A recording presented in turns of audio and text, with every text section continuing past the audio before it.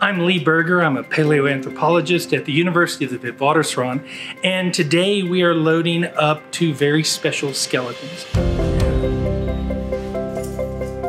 One of Australopithecus sediba, the actual holotype specimen, discovered back in 2008, and the second one, the skeleton of Neo, Homo naledi.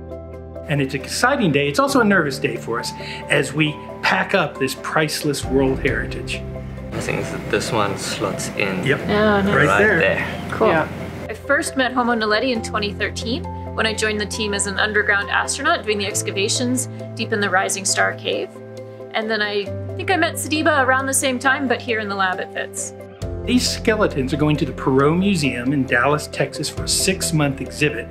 And what's exciting about that is this will be the first time in history two ancient human relative skeletons have been on display together of different species from the continent of Africa, outside of Africa. 152.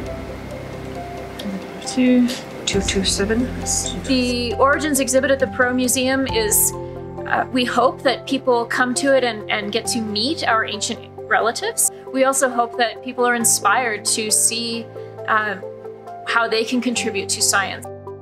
These are some of the most important, valuable fossils on the planet. And so it's a great thing to share this part of African heritage with the rest of the world.